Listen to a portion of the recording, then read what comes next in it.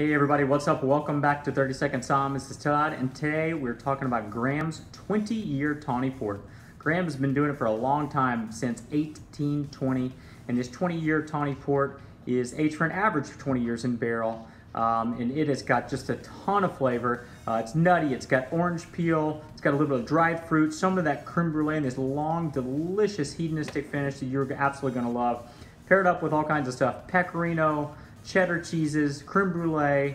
I love it with ice cream, any kind of apple desserts, dried fruit desserts, nuts. Really, really flexible and absolutely one of the best dessert wines in the world. I hope you love it. Cheers.